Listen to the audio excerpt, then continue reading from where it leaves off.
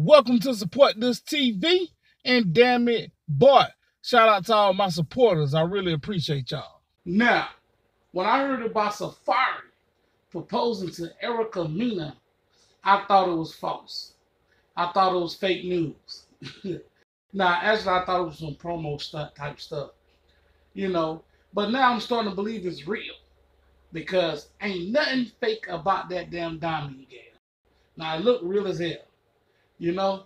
Now, and also when you look at them in photos and stuff, man, the photos they got together, they look like they love this genuine. Because we all know when it comes to these celebrities, whether they music celebrities or reality TV show celebrities, sometimes they come up with these little fake ass stories just to be in the blogs, just to be in the news, so their career can go further ahead. But I think in this case, this situation right here is real.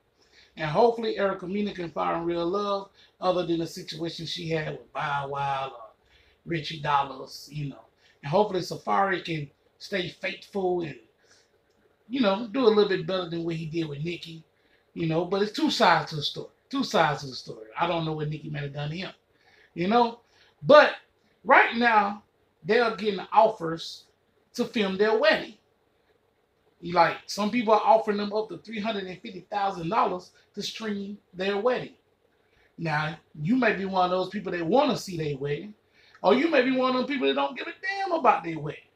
But weddings is big business. It's big business for the planner, and now it's big business for television or streaming services. Do y'all remember back in the day when Nas and Khalees had his wedding on TV?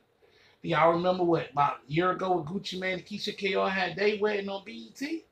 So, right now, somebody out there offering Safaree and Mena a big deal to stream their wedding. Now, don't be surprised if you see Mona Scott logo at the end of the show, because you see Mona Scott, she runs Love and Hip Hop. She started out being a music manager. Now she got like the #1 hottest reality TV show on television, Also, don't be surprised if you see these two with their own reality show. Because honestly, if I was on Love and Hip Hop, and then my future wife is on Love and Hip Hop, I'm going to go ahead Mona Scott Young up and say, Mona, it's time for you to give us our own show. You gave K. Michelle her own show. You gave Stevie J his own show. She even gave, what's the other girl? Jocelyn, her own show. So give me my own show. But let me know how y'all feel about these two getting married, man. I wish them the best. But I am, a.k.a. Bands. Support this TV. Like, share, comment, subscribe to the channel if you haven't already. I'm out. Peace.